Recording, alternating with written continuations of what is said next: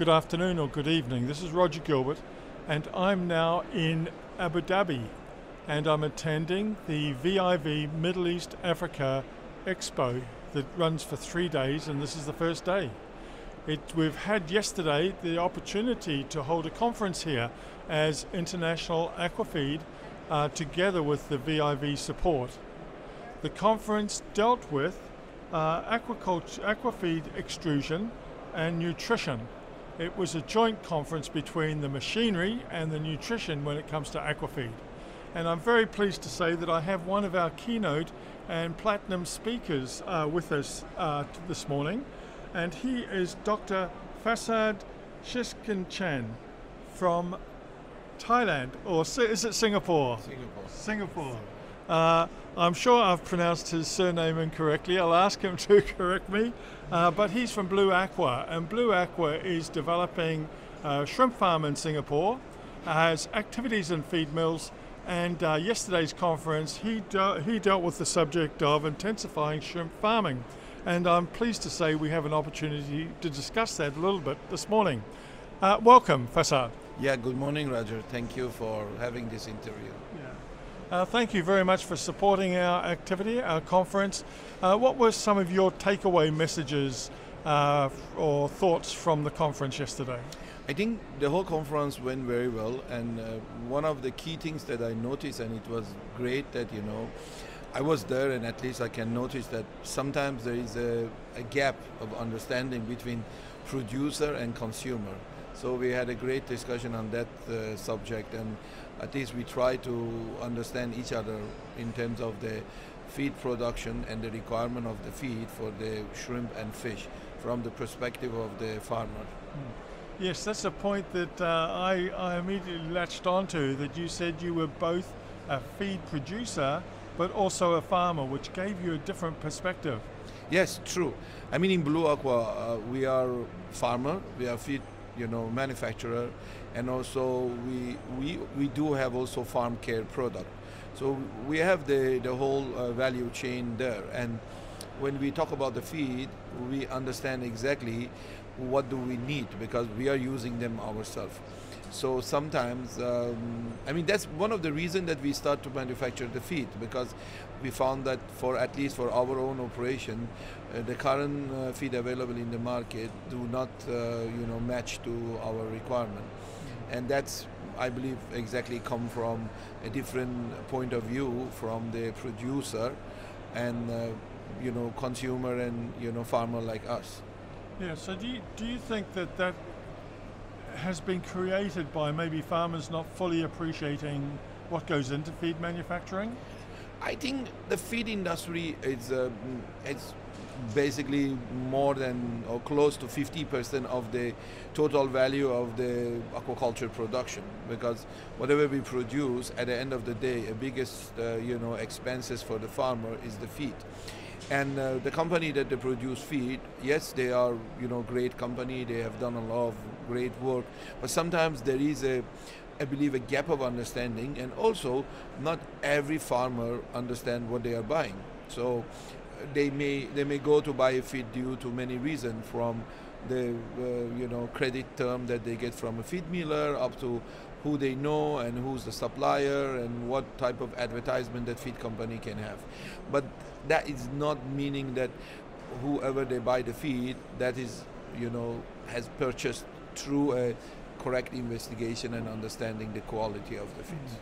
So how do we address that? Is it a farmer awareness of the feed qualities that are out there? I think number one is that the feed manufacturer, they should be more transparent in terms of what they are selling. I don't think so just putting some basic information such as total protein, total fat, and all those things will really help to justify or understand the feed quality. Secondly, there would be a definitely strong need for the education and training to the farmers to understand when they are buying a feed, beside the cost and price, what are the other factors that they have to consider. So yeah, I think these two items are very important. It means transparency from the feed mill side and also education to the farmer. And how would we go about helping educate farmers? I think farmers first they have to understand why when they are buying a feed, and also based on their farming methodology and the way that they are doing the farming, they have to choose their feed. Because definitely if you are a farmer that you are doing a very high stock intensity, especially in shrimp, you do need a different quality of the feed compared to a farmer that doing extensive farming. So and that's what the farmer first, and then also the water quality, like simple example like salinity. If you have a high salinity, you may need a different type of feed. If there is a higher temperature, you need a different type of feed. So it is not that everywhere we can use the same recipe and get the best result. Yeah. I'd like to turn our attention a little bit back to Singapore now.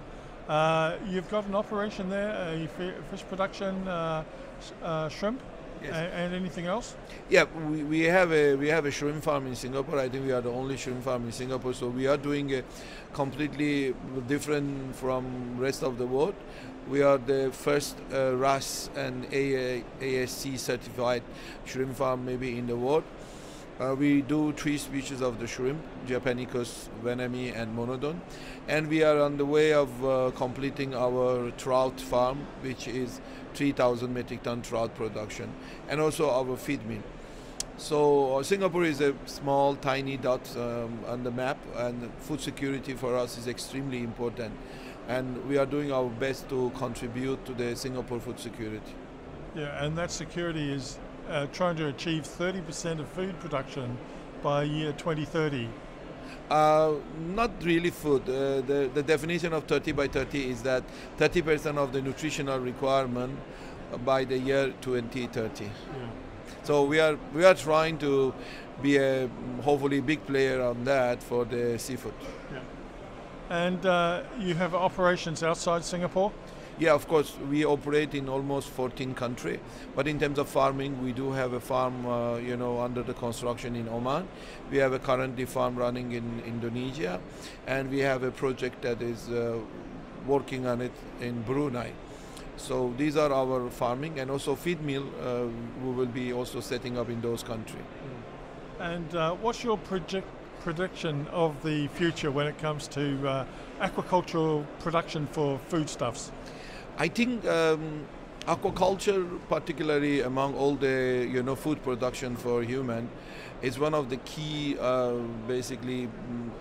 target and key concern in many different markets, because we all believe that since we have almost 75% of our planet covered by the water, still at the end of the day aquaculture is going to be one of the major source of the food production.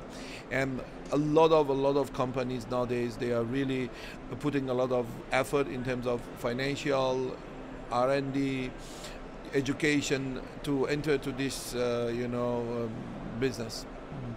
Excellent. Well, thank you very much for joining us this morning, and all the best with your developments. Thank you, Roger. I wish you all the best. Thank you, Dr. Farshad.